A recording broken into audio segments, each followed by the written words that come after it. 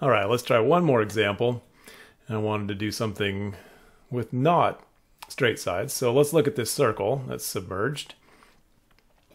And actually, now that I think about it, let's make it even not a full circle. Let's say that the shape is a little chopped off at the top, a little chopped off at the bottom. Really, that's just going to change our limits of integration. But I want to try to up the ante here as much as possible. Okay, so we're trying to find the hydrostatic pressure on this shape. It is a circle, or most of it is a circle. Let's say it's got a radius of 4. And let's say that the center of the circle is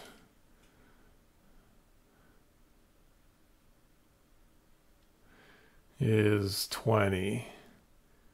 Let's do feet again. Let's do 20 feet deep. Okay, so a lot of the integral we can set up already.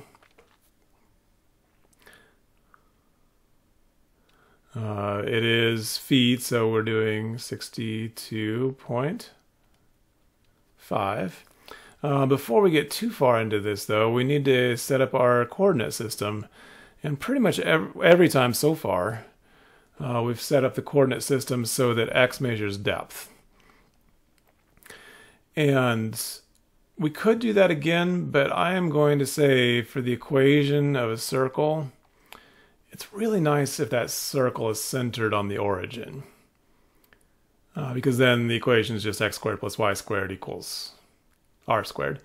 So I'm actually going to move the origin to right there. I'm still going to let x sort of be the downward direction. But notice this is going to change my limits of integration here. If x equals 0 is right there, I guess I need to figure out how far I chopped these off at too.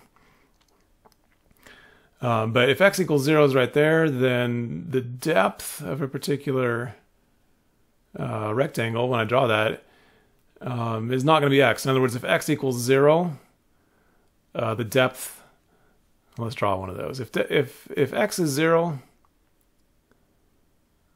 that means I'm talking about this rectangle right here. So when x is 0, the depth of that rectangle is 20. And when x is 1, the depth of that rectangle is 21. And in general, the depth of any rectangle is x plus 20. Right?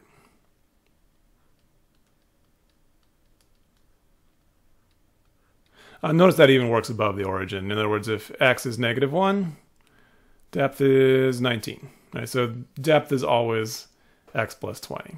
Okay. The height of one of our little rectangles is still a little change in x. X is still vertical for us. So that's good. We'll still have a dx on the end out here. I can talk about my limits of integration as soon as I tell you where I chopped this circle off. Let's see, too many colors.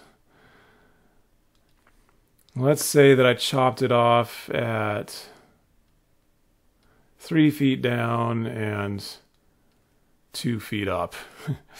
Not even a symmetric chopping here. So the limits of integration would be a depth of -2.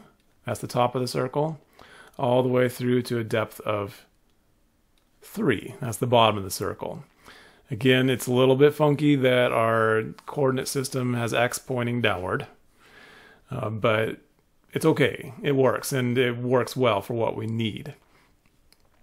So yeah, we will integrate from a depth of 18, but in our coordinate system, a depth of -2, or an x of -2, to an x of +3. Okay, really the only thing left that we need is to be able to describe the width of one of these rectangles. And the width,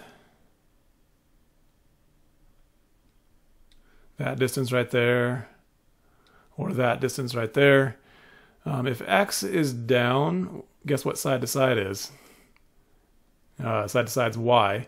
And the reason I mentioned that is the equation of a circle centered at the origin, which this one is x squared plus y squared equals, what was the radius 4? Equals 16. So we have y right there, and we actually have another y right there. At any point on this circle, no matter where you draw your blue rectangle, the width of that blue rectangle is going to be 2y. So we really need our width to be 2 times y. And of course, when we solve this thing for y, we get y is square root of 16 minus x squared. So the width is 2 of those. One this direction, one that direction. So 2 square root of 16 minus x squared. And that's fully set up. I don't know if that seemed too easy or too hard. The width is often the hard part, but we put our axes right in the center of the circle, so the equation that described x's and y's on this circle wasn't bad. The fact that x did not directly measure depth made it a little bit more funky, but not too much. X is just 0, just starts at 20 feet deep, so just 20 plus x measures depth.